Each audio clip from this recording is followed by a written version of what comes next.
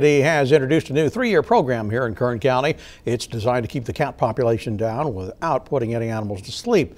Local animal officials say the number of stray cats on the streets is out of control. 2 new employees are going to be hired now as part of the community cat program. They will work with the Bakersfield Animal Care Facility to trap, neuter, and return cats to where they came from.